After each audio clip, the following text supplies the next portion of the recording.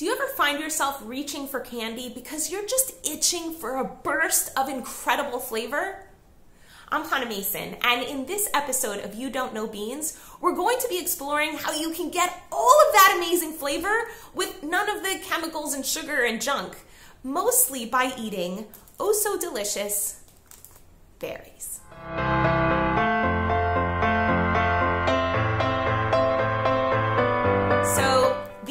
Are raspberries. I want to open the box so we can look at them and smell them. I'm going to bring them up close to the camera. This here is a raspberry. As you can see, it's absolutely gorgeous. It's got all these little bumpy things on it. And one of the things I want you to notice is how incredibly drawn you are to the color. The color is so deep and rich. And you'll notice sometimes when you buy a raspberry, it might be kind of like a palish color, and then sometimes the color is just so much deeper and richer and is calling out to you. Raspberries, as they ripen, first they start out totally green, and then they go pale, and then they're a pale pink, and then they get deeper and deeper and deeper until they're like this really, really rich pink color. And the richer the color is an indication, just like with any other food, but berries, you really see it. The richer the color, the indication that there are so many more phytonutrients in the food. So we've got vitamins and minerals that are indicated by color. For example, foods that are rich in iron are rich in this kind of color. So I know that raspberries have a lot of iron in them simply because they're red. So iron make things, if you think about rust, and all the different colors that are in rust, we're talking about reds and browns and purples and blues. So those kinds of foods, it also just so happens that green, leafy greens also have a lot of iron. So the reds kind of indicate that. And also all of the nutrients that bring all of the color to fruits and vegetables are also an indication of anti-cancer compounds and lots of delicious things that just yum, that taste so good, right? The richer the taste, it's also an indication that you have more sugar and more nutrients, and that's exactly what you need. Your brain needs sugar, it also needs all of the vitamins and minerals, and berries are oh so good. So one thing that I recommend when you buy berries is that you eat them pretty much right away. Berries don't last very long, particularly raspberries and blackberries. They go bad very quickly. So when you buy them, eat them within a day or two and just down them. They're oh so good. Raspberries also, because they break apart very easily, are really fantastic for putting into, let me get that to stop bobbing, for putting into a fruit salad, and you get all the little berry pieces. I know berries can be expensive, so you can use the fact that they break up really easily to stretch them out into a fruit salad made up of other fruits that might be less expensive, like apples and bananas and oranges, and you're still getting that phytonutrient punch, but more spread out. Another thing that's really great with berries is that they help to tamper the bitterness in greens. So I want to give you my favorite green salad recipe.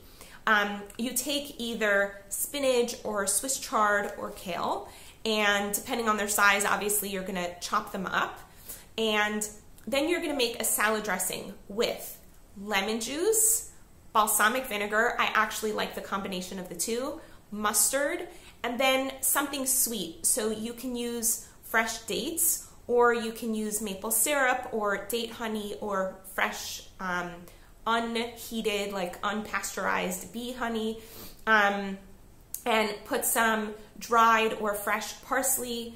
And because leafy greens have a lot of fat-soluble vitamins, you need a little bit of fat in your dressing. So you can either chop up a little bit of avocado or add some fresh nuts into your salad, or you can put a little bit of tahini, or tahina as we like to say in Israel, or any nut butter like peanut butter or almond butter into your salad dressing. You only need a little bit of fat to help all of those fat-soluble vitamins get absorbed into your body. And I recommend, if you have like a bullet type of blender that'll just blend really well, you can blend it, zhuzh it in the blender, or you can just put the dressing into a jar and just shake like crazy, and then you have an incredible dressing.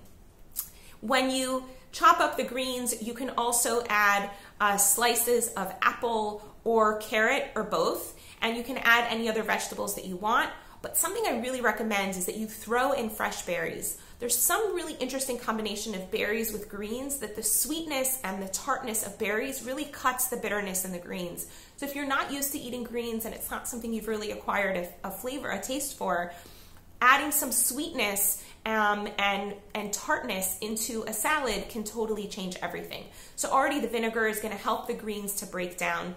When you put the dressing into the salad, you can literally massage the greens. With spinach, you do this less because spinach is such like a fragile, soft green anyway. But with something like kale or Swiss chard, really massage those greens. It actually helps the cell walls to break open and for you to access the nutrients that are inside the greens.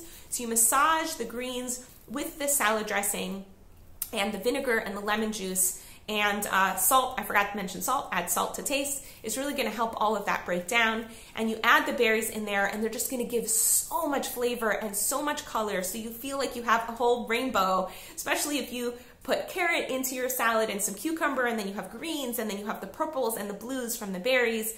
Berries are a really, really important part of a healthy diet. One of the other things that you can do with berries is buy them frozen. So I'll take frozen berries and throw them into a bowl and before I start making my salad. And by the time I'm done making my salad, the berries have defrosted, and that's another way that you can add them into your salad. You can also add them into smoothies. And if you can fit, even if it's just a handful of berries into your diet every day, or as much as you can afford and stretch in there, it's really gonna help your body strengthen itself, strengthen its immune system, and fight diseases like cancer and heart disease.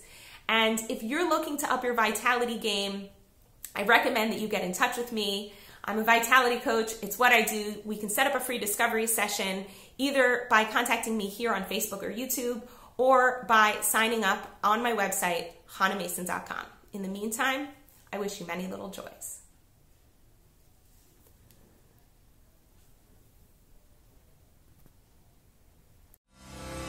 Want to find out what's blocking your vitality?